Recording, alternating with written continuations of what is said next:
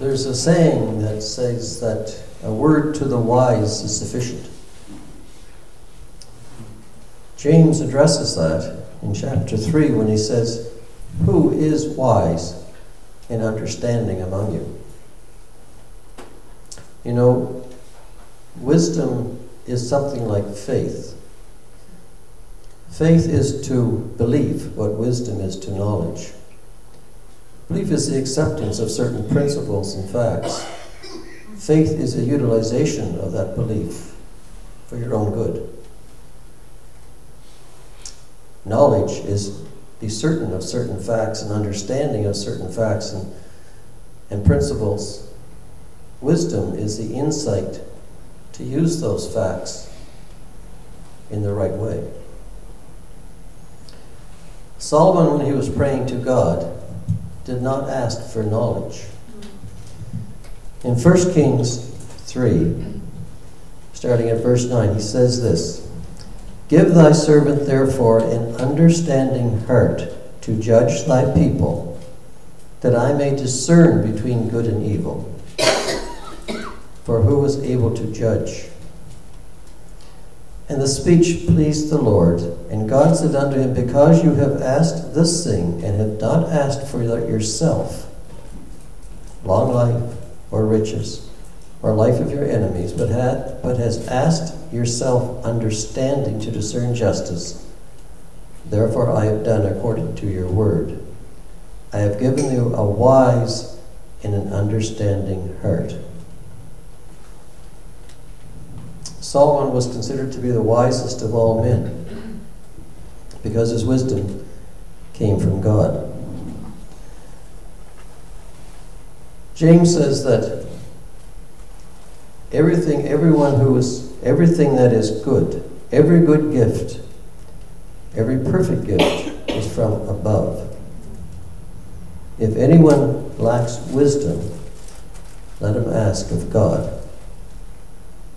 Perfect wisdom comes from above. Unfortunately, most of the world today does not rely on God's wisdom, but on human wisdom. And James also addresses that as well. For he states that all human wisdom is imperfect, and it is come from natural sources. It is from Satan. This goes all the way back to the Garden of Eden.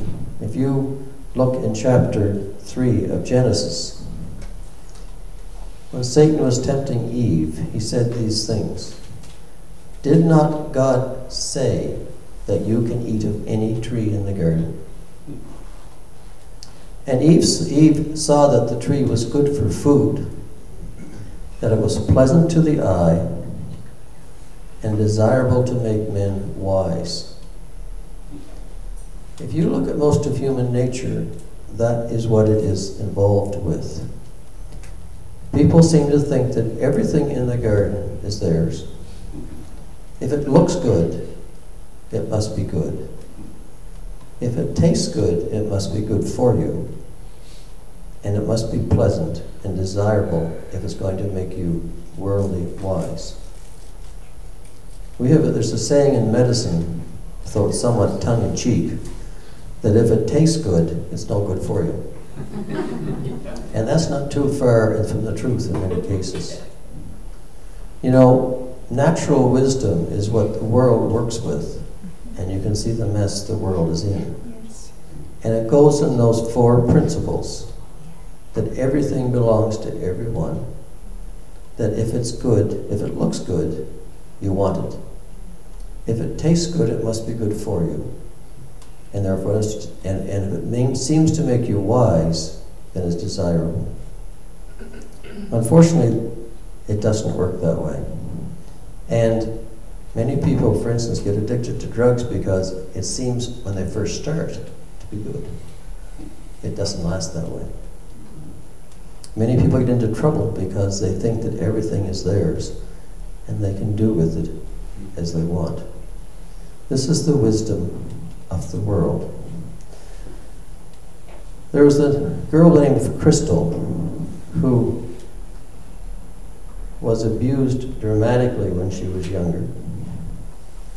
She went on to eventually become a teacher, but her whole life was affected by the way she had been abused in her younger years. She became addicted to alcohol and to drugs, and in spite of being a teacher, continued on that path, afraid that somebody sometime would find out what her past had been. And she says this: I struggled because I'm the least likely person to be telling anyone about God. Put simply, I'm not ever going to be on the short list for sainthood. In my life, I was a sinner, and I'm pretty sure I broke every one of the 10 commandments. I was a skeptic. I'd grown up in the heart of the Bible Belt, been baptized not once but 4 times, gone to church regularly, heard a million sermons about God, yet deep in my heart, I wasn't convinced. Over and over, I challenged God to prove He existed, and every time He did, I'd set up a new roadblock, a new challenge for Him to overcome. I saw the hardships in my life as evidence that God had no interest in protecting me from harm. I questioned Him and I cursed Him. And at times, I wanted to cut Him out of my life. That's not an untypical story for many people who've been abused in their childhood. They've been abused because they think that God has abandoned them. This girl had an acute case of pancreatitis and died. She was clinically dead, but she was resuscitated. And this is what happened, part of what happened when she was dead. Unlike on earth, where I was plagued by doubts and fears, in heaven there was nothing but absolute certainty about what I was. This was a far more complete representation of my spirit and my heart and my being than was ever possible on earth. A far deeper self-awareness than the selfishness of hopes and fears and dreams and scars that defined me during my life. I was flooded with self-knowledge, and all the junk that's cluttered my identity on earth instantly fell away, revealing for the first time ever the real me. Jeremiah 1:5 says, before I formed you in the womb, I knew you, and now I knew myself. Imagine that. The first person we meet in heaven is ourselves. Thank you. 1 Corinthians says, for now we see in a mirror dimly, but then face to face. Now I know in part, but then I shall know just as I am known. Yes. Goes along with the Bible pretty well, doesn't it? Yes. Thank you, Jesus. George Ritchie also had an out-of-body experience when he died after severe illness. This is one of the most documented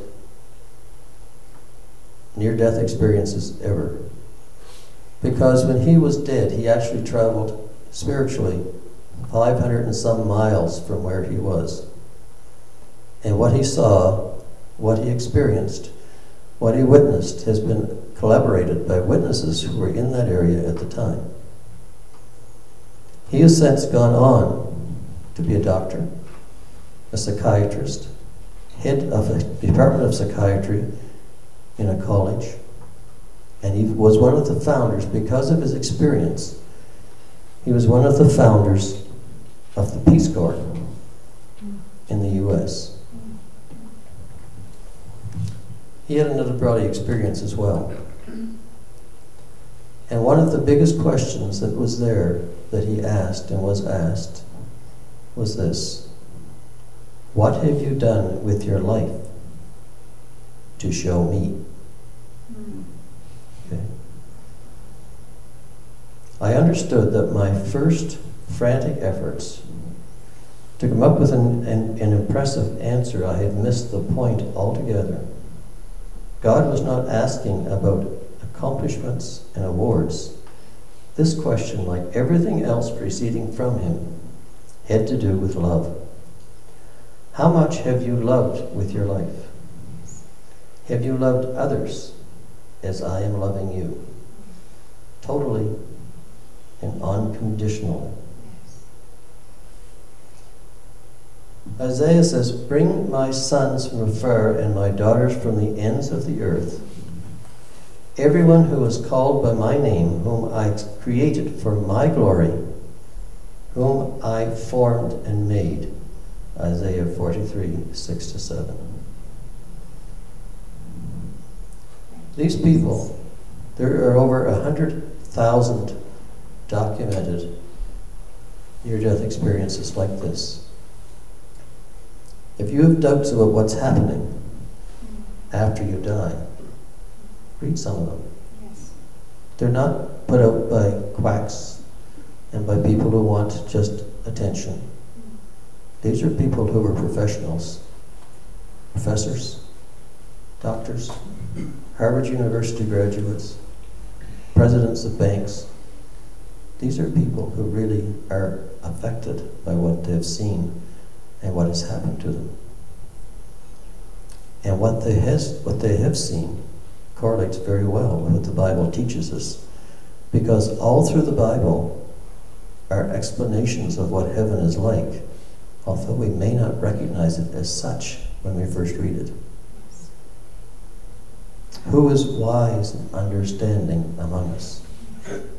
True wisdom comes from God, not from man. And that, this time of year especially, is something we should be thinking about.